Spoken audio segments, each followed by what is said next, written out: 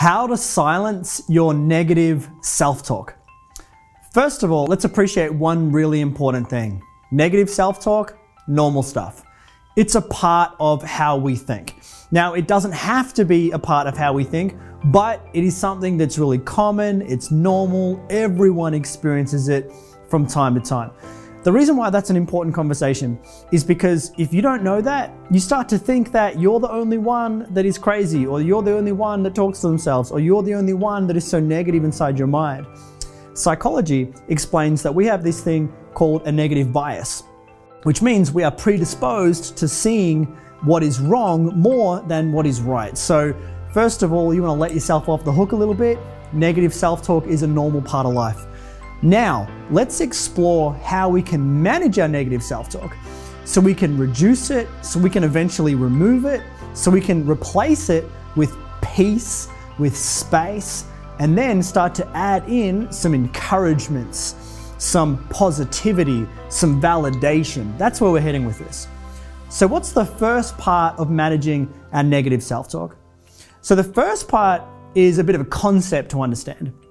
It's this, that you are not your self-talk, you just have self-talk. Now, this is a bit of a concept that sometimes is hard to get our head wrapped around, but it's a major part of starting to create a relationship with our self-talk. So you have self-talk, but you are not your self-talk. So what are you if you are not your self-talk? Well, you are the awareness that is noticing your self-talk. If you can get that, there is automatically now separation between you and your self-talk, and you can create a relationship with it. I'll explain what I mean. Say, for example, I have a notepad here.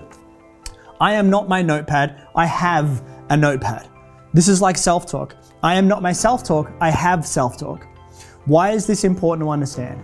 Well, once we get this concept, we can start to create a relationship with our self-talk, and we get to choose the type of relationship that we have. And I'll get to that one in a moment. So the first one is really understanding I have self-talk, but I am not my self-talk. It's like I have thoughts, but I am not my thoughts. I just have thoughts. I am the awareness that's noticing the thoughts. The second part of this is accepting our self-talk the way it is. Now, you might be thinking, why would I want to accept my self-talk? I want to change it, I don't like it. We'll get to that part. But before we get to changing it, we have to get to acceptance. Acceptance is before change.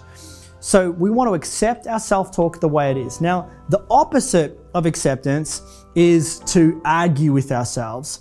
I wonder if you've heard this before, that whatever we resist, it persists. And so if you've got self-talk and it's saying you're not good enough, and you're like, but I am good enough, and it's like, no, you're not.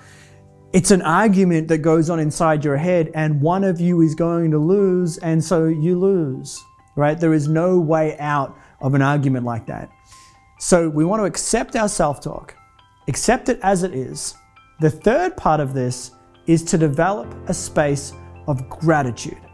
There are only two major experiences that we can have in life. One is love, the other is fear. We can't be in a space of love and fear at the same time. Impossible. So we want to create as much love space as we possibly can. This is what helps us grow. And one of the subsets of love is gratitude or acceptance. And so when our thoughts come up and they say, you're not good enough, why would you do this? You're going to fail like you did last time. We can say, okay, well, that's not me, that's my self-talk, that's the first part. Okay, I'm going to accept that that's actually happening, and thank you. The power of the word thank you is huge. To be able to have a negative thought come up. I remember my negative self-talk was, you can't do this. That was just the simplicity of it. You can't do this, you can't do this. And I would listen to it and I'd hold myself back. And then I learnt what I'm sharing with you right now, and I go, there's that voice again. You can't do this. And so I go, well, that's not me, that's just my self-talk. Okay, I'm accepting that it's there. Thank you. You can't do this. Thank you. You can't do this. Thank you. Now, what we don't give any energy to eventually just goes away and dies out.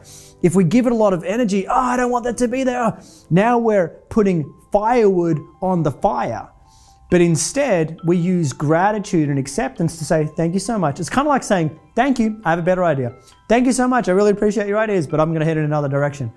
And as a result of using this basic tool and technique, we start to create a relationship with our thoughts where we're no longer arguing with our thoughts, and now we're starting to move into congruence.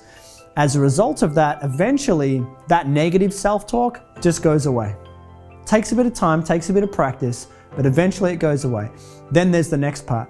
Start to replace your negative self-talk with something helpful. Say to yourself, I reckon I can do this. I reckon I can pull this off. What if I can? What if I'm great at it? What if they're wrong?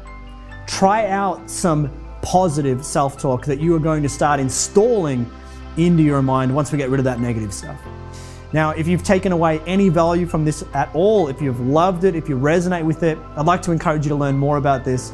If you go ahead and click the link below, you will head over to another page where I'd love to tell you about a live global broadcast we're running, which is all about ideas like this, how we can apply them to our own lives and how we can use them in the lives of others, how we can teach this to other people to empower them to have an even greater life themselves.